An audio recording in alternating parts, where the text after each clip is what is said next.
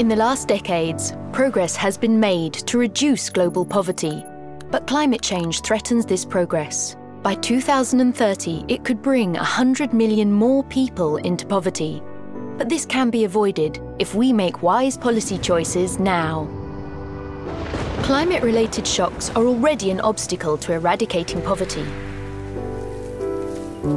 Natural disasters, like floods, destroy assets and livelihoods, and the poor are disproportionately affected.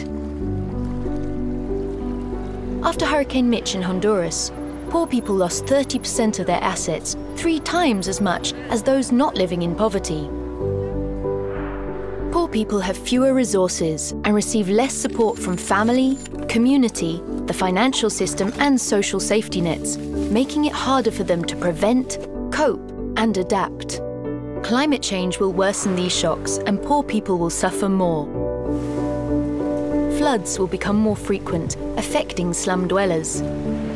Droughts will become more intense, affecting poor farmers. The good news is that good development, which is rapid, inclusive, and adapts to climate change, can prevent most of these impacts until 2030. This would include more climate-resistant crops and agricultural practices to protect farmers, more flood protection to protect slum and coastal dwellers, universal healthcare and social safety nets that protect the poor people who are currently not covered.